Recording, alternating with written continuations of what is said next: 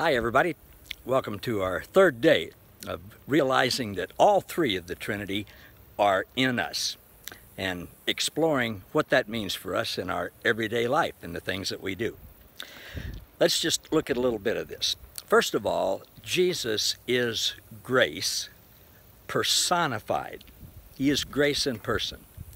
Jesus is full of grace and truth, John writes in the first chapter of John. He goes on to say, and the Word, Jesus, became flesh and dwelt in us, and we beheld his glory, the glory as of the only begotten of the Father, full of grace and truth. And of his fullness we have all received grace upon grace.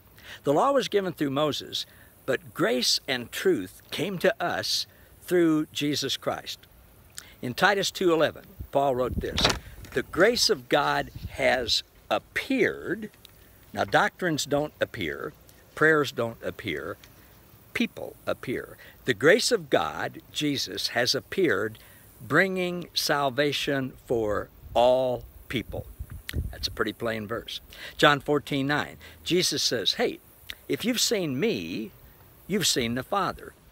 Now, Jesus came, in his words, so that we could experience life right now.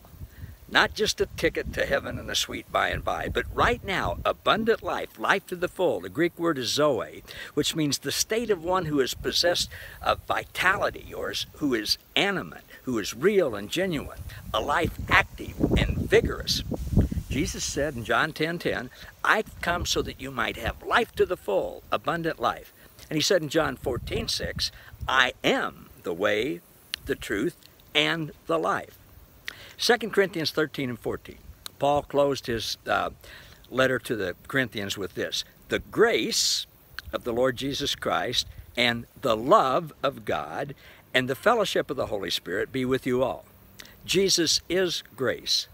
God is love. The Holy Spirit, the Trinity, is fellowship and community with us and everyone. A couple of weeks ago, I taught to you a thing I'm putting together, and some of you have helped me with it and given me some ideas, and I'm continually updating it, but it goes like this.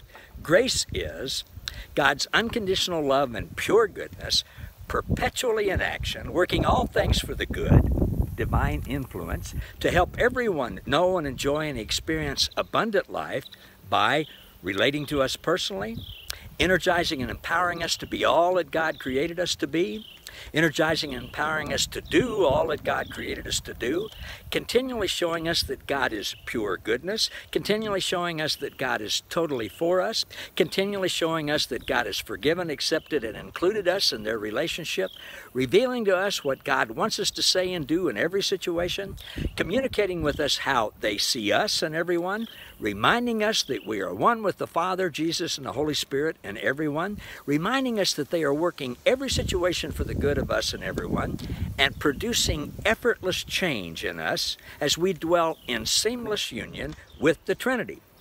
The grace of the Lord Jesus Christ, the love of God, and the fellowship of the Holy Spirit be with you all. Now, we have an enemy, of course, who doesn't want us to know and remember all of this. And because we tend to forget, we want to continually remind ourselves of these things and remind each other of the truths that are ours. So I encourage you to regularly meet together with other people, even if it's online. Not that there's anything wrong with online, but some of us don't have a group of people in our hometown that we can get together with.